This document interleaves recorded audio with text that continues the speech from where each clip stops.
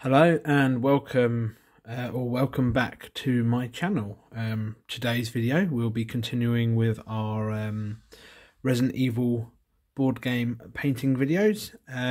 This one will be the second part of the three-part series essentially of the terrain. So this one will be focusing on the banisters and the doors. So I'm going to be keeping this relatively simple, but before we get to that, if you would like to support my channel, I have a PayPal in the description. Anything on there would be very much welcome, and it would help improve the quality of my videos. But anyway, getting back to the painting, we're going to keep all these the same. These banisters, I'm just going to paint them with browns and highlight them with browns. Then these doors in the middle are going to be again browns as well, and on the right they're going to be sort of silver, like gunmetal-esque sort of colours. Again, I'm not using too much detail on these. I'm not too bothered about it being super detailed, just because, you know, they're not really the focus point of the game, whereas the main characters are. So without further ado, let's get into it. So I'll be starting off with what I started off with is I undercoated all of these in Army Painter, Fur Brown I believe it's called. Let me just check. Yep, Fur Brown by Army Painter. And before I did that, I gave them all a wash with warm soapy water and a scrub with a toothbrush, just to get any release agent off. So we'll be going in first with Mournfang Brown. So this is going to be all over the banisters and the middle three doors. So let's get it on our wet palette. We don't want it too runny. Let's get started. So for these, I know I've already undercoated in brown, but I want to get a nice base brown for this. So if I need to do anything to touch up, I can touch up with the same base colour. So just all over the mini. Should only need one coat, but if you want to do two, that's fine too. So I'll get to finishing them in a sec. So with the doors, if you've been spraying them, it might not have got like the edges here, so you just want to make sure those will be all painted in like so. Paint it, let it dry, and then yeah, leave it open like that. Don't move it whilst it's wet, because it could stick if it's put back in. So I'll finish these and we'll be back. Next we're going to go into doing these three doors. These are the metal ones, so we're going to go in with Leadbelcher, and this might need two coats. I decided to do two coats on the brown doors as well, just to get it one solid colour. But we're doing this, so I'll do one archway of each colour, because having not played the game, I'm not sure what they're used for, but I'm assuming it's between areas that don't have doors, or if doors are destroyed. I don't know. I've not played it. I've only played the Resident Evil 2 one, which was very, very fun. Although it took me and a few friends a long time to play it, but it was very enjoyable. So I'm hoping to play Resident Evil, this board game one, soon. If people would be interested to maybe see some sort of video playthrough, let us know. But yeah. So yeah, as you can see, this is going to probably need two coats. You can still see the brown for it, but that's okay. We'll get the two coats done on these, and we will be back. Okay, so with those dry, I'm going to do, I know I said I'm going to keep it simple, but I'm still going to put a little bit of detail on these. So what I'm going to do is on the silver doors, I'm going to go in with Balthazar Gold, get a bit of like bronzing to like the rivets and the handle. Handles, this may need 2 coats.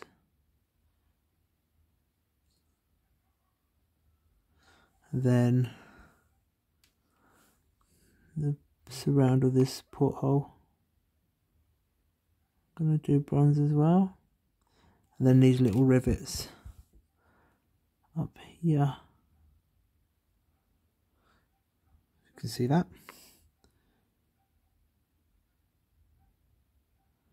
And I'm also going to do this bit around here, just to get a bit of detail on the door. So that's what I'm doing on that one. And on this one, it's just going to be all the mini rivets. All these little dots that are dotted around. Like that. And then on the handle as well. Like that. So I'll get that finished and we'll be back. Okay, so next step for these doors, we're going to do the handles in Leadbelcher. So fine brush for this.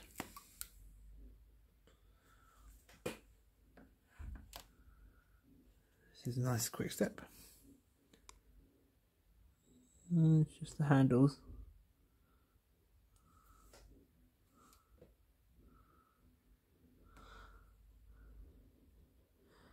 Careful not to get it going on the brown.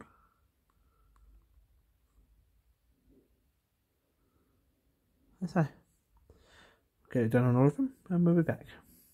Okay, so next up, after that silver's been done, we're going to go in with Ushabti Bone, and we're trying to get this highlight like this lattice work in there. So you want to get a fine brush for this, a pot of paint, and just get a new one myself because my old one was getting a bit worse for wear. We want to try, if we can, just to paint in the lattice work like that. This might need a couple of coats just to bring it out a bit. We'll get that done on all of them and we'll be back. Okay, so now that's all been tidied up on all the doors, as you can see. I just filled in all this lattice work. I think it'll make it easier.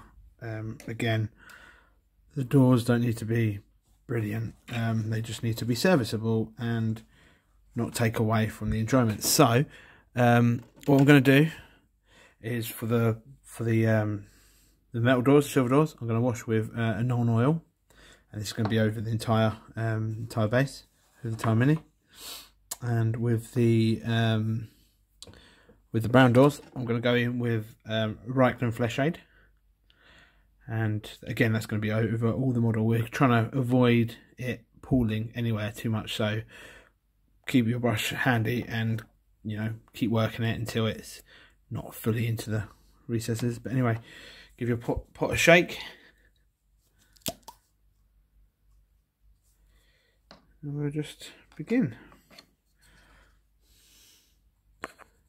You want it all over like that.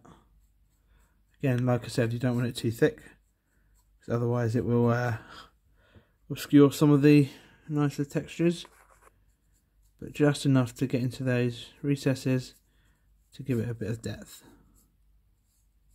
And then on the flat bits, bits are where you might get the tide marks. So just keep pulling it away with your brush, because we just want it to almost tint the colour like that. So we'll do that for all the doors and we'll be back. And next is Reikland Fleshshade on the wooden doors. So let's get started with that.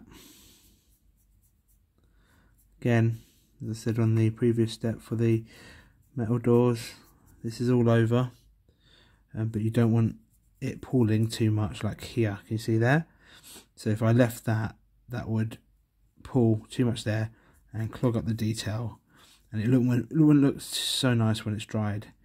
So just get your brush and soak it, pull it away from there. If you dry your brush, wash it and dry it, you can it will soak up any excess bits, any excess amounts of paint that are somewhere. So again, you will just want this all over the model, and that will just give it a nice bit of depth. And I'll get that finished and we'll be back. Okay, so that wash is now dry. So next, what I'm going to go in, I'm going to go in with Mournfang Brown. I'm going to get a dry brush. Makeup brushes work great for this. This is like a small makeup brush. I could use a bigger brush here, but I want a little bit more control on this one here, because I don't really want to get the dry brush, the paint over the lattice work there. So just get a bit on your brush and then get most of it off to that sort of level, and then we just run it over like that. Just picking up the sharpest edges.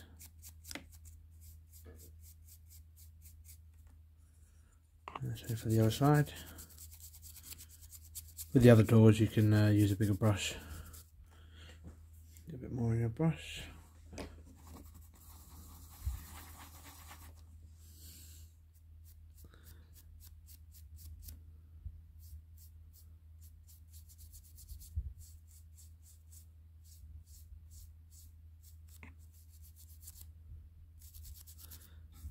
So, just picking up the edges like that.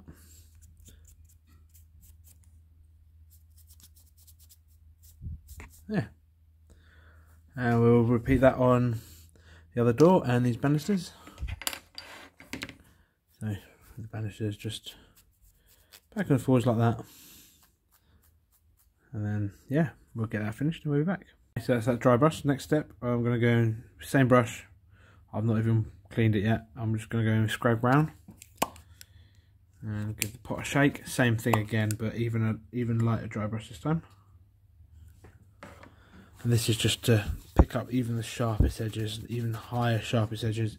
So with these, just a gentle brush along there, maybe a bit at the top. And a single brush stroke down like that.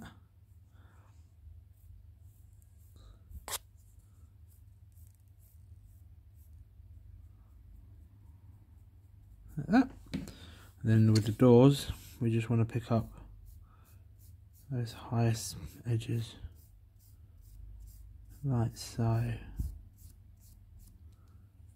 And on this side, if you drag it along like that, you might not even hit the latticey bit inside, because you're just picking up the sharpest edges.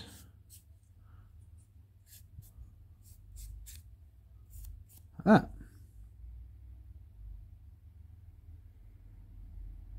Okay, so next we're going to come in with a fine brush, like this, and we're going to get our Ushabti Bone.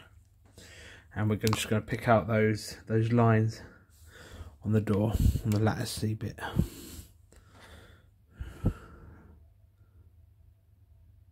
Like so. Just the highest points.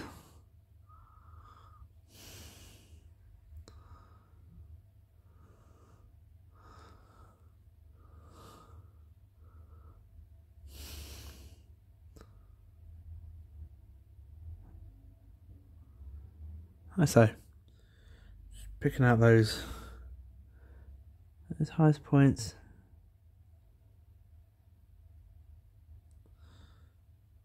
I'll get that done and we'll be back. Okay, so that's completed. Final thing for the wooden doors. I'm going to go in with Leadbelcher.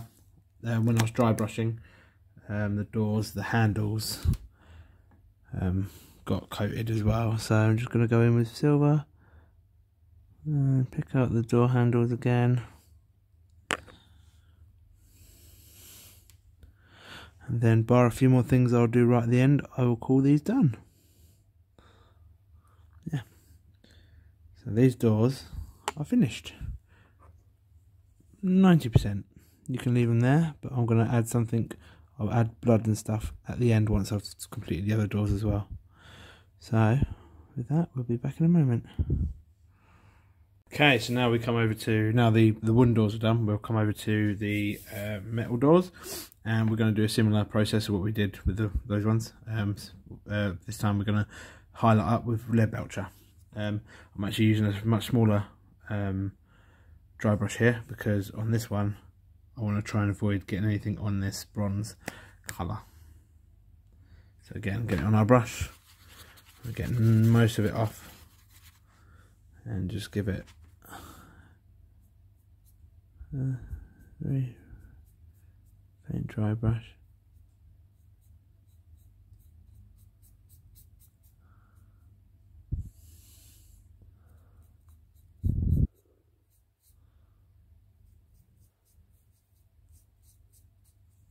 What's that?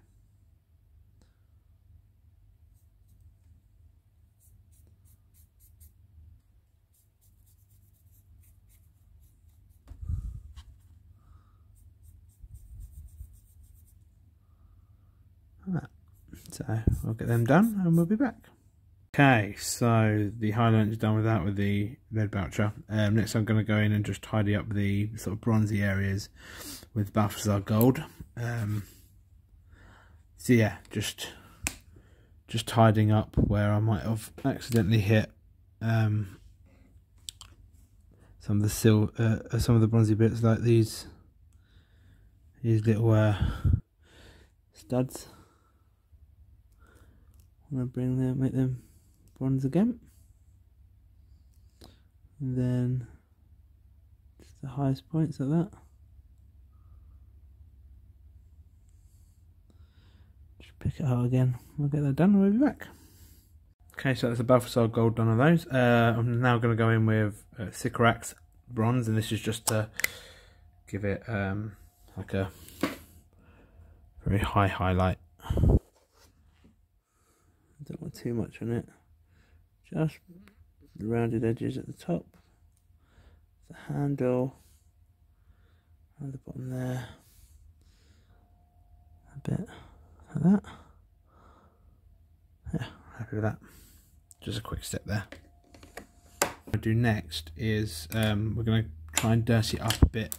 Make it, when I say dirty it up, I mean like watermarks and stuff like that. So from like some of the rivets and the handle maybe. So what we're going to use is Agrax Earthshade and just a thin brush, and here we're just going to, for example, put a bit around, say this one, and then just drag it down like it's running water.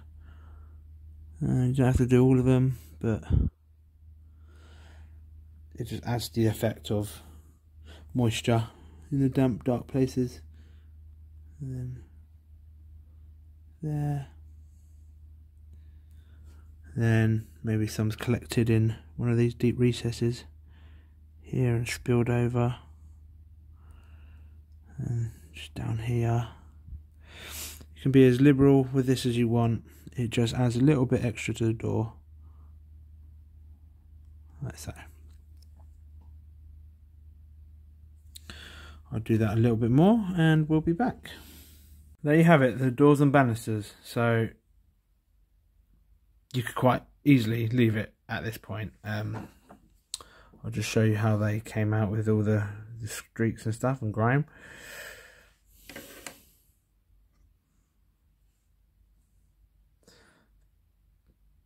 There we go.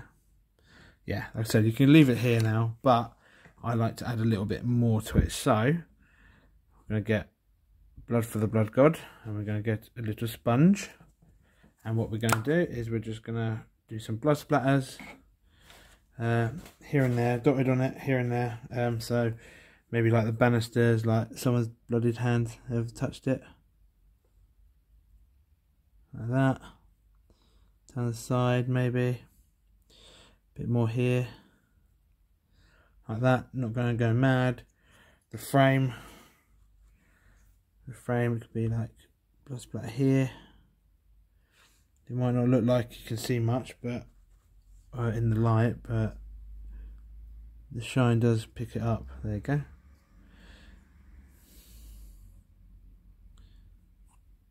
Like that. And on the doors, always a good one is to do the handles, door handles.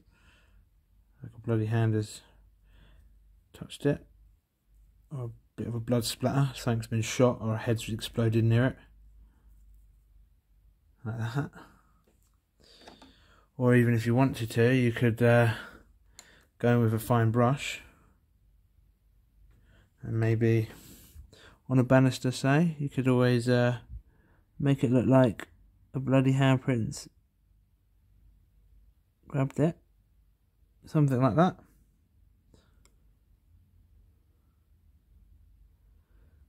Yeah, I mean, you don't have to go mad, but yeah, I'm going to be doing that on the rest of them, some with more, some with less, and yeah, that's them completed. I hope you enjoyed this video. If you do, please leave me a like and subscribe. And as I say, I've got a PayPal linked in my description, so if you would like to support the channel, anything on there would be very much appreciated. There you go, a bit more blood. So yeah, hopefully we're one video away from you being able to start your games with all the scenery. So then the next one, it'll probably be the wall. Well, it will be the walls and the stairs and the lift and stuff like that. But yeah, thanks again for watching, and see you in the next video.